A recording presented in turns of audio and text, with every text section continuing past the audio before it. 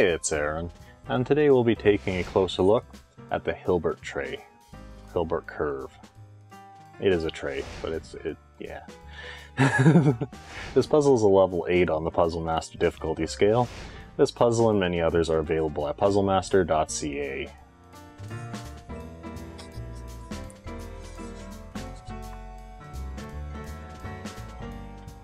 So this is a fractal tray puzzle. It's a packing puzzle. You have pieces that sit into here. It uses the fractal curve design where it's one line that fills up a space that never intersects itself.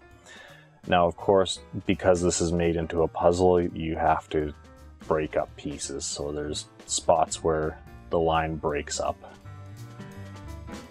In this particular version, the Hilbert Curve is named after David Hilbert, and he was a mathematician in 1891.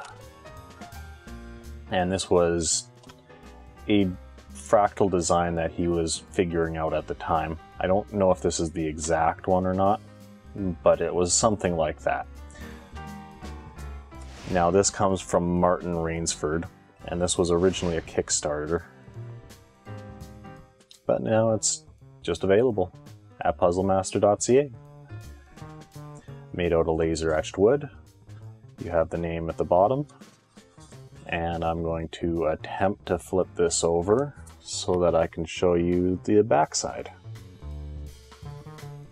And he's got his website and the little kitty etched into the back.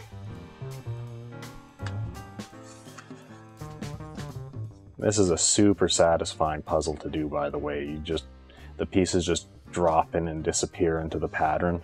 Super satisfying to do. And very difficult. These are very difficult packing puzzles. For sure. Well, thank you for watching. If you enjoyed this video, we have plenty more like it on our YouTube channel. Haven't had enough? Join our community on Facebook or Instagram. Want more puzzles? We have a massive catalog of puzzles at puzzlemaster.ca.